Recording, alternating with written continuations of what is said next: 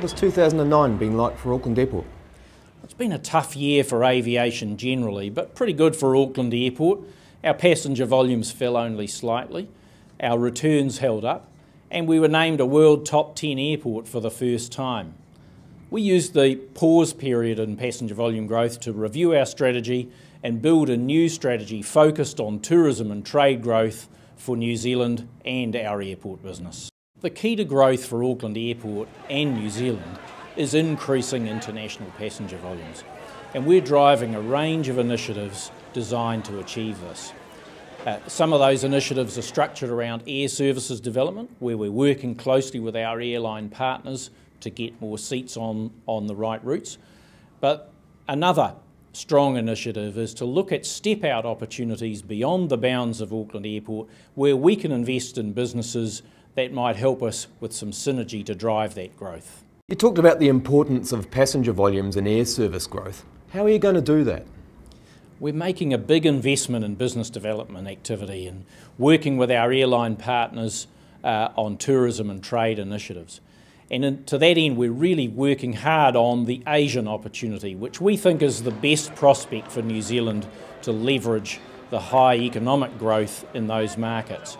One of the keys to unlocking that possibility is working on air services or connections between the main Asian centres and Auckland.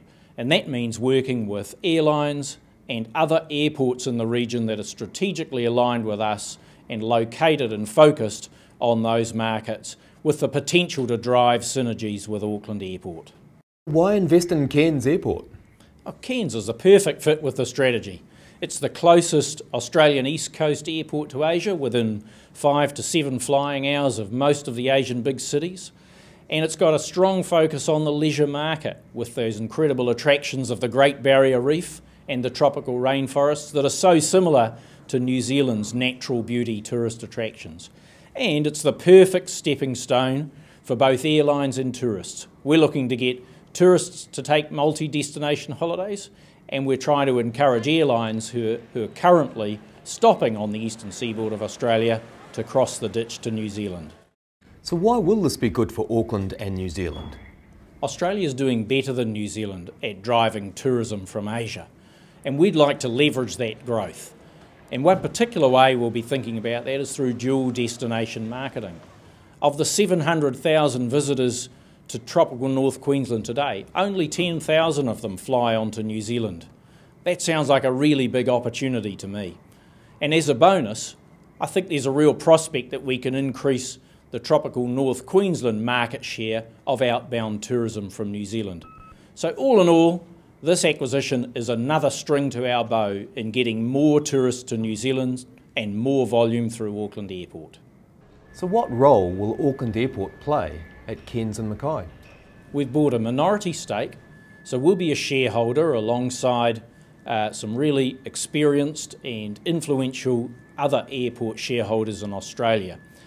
Cairns and Mackay airports are well-run airports today, but as the only operator in the ownership structure, we'll be looking to bring our experience to bear, and we're sure we can add some value. And we're also pleased that both our new co-investor partners and the management team of Cairns and Mackay airports is really welcoming of Auckland Airport coming in as a partner, and they're looking forward to the opportunity to work with us to drive some of that added value. Simon, does the deal stack up financially? We're confident this will be a great investment and that we'll earn a return well in excess of our cost of capital. Cairns Airport, it's positioned tremendously well to leverage off the growing Asian economies. It's got the Jetstar Strategic Alliance going for it and a raft of government initiatives designed to support tourism growth in tropical North Queensland. Mackay Airport, it's part of the booming mining industry in Australia, and that industry's on its way up again already. So all in the context of Auckland Airport, this is a pretty modest investment with good upside, and at the end of the day, the downsides are pretty small.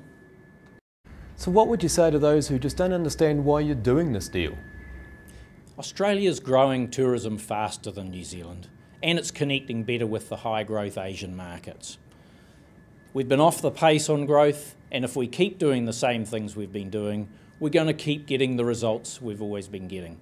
So this is a genuine initiative designed to get Auckland and New Zealand better connected with that activity in Australia and Asia to see if we can make a real difference for the airport and for our country. And we're determined to make a success of it.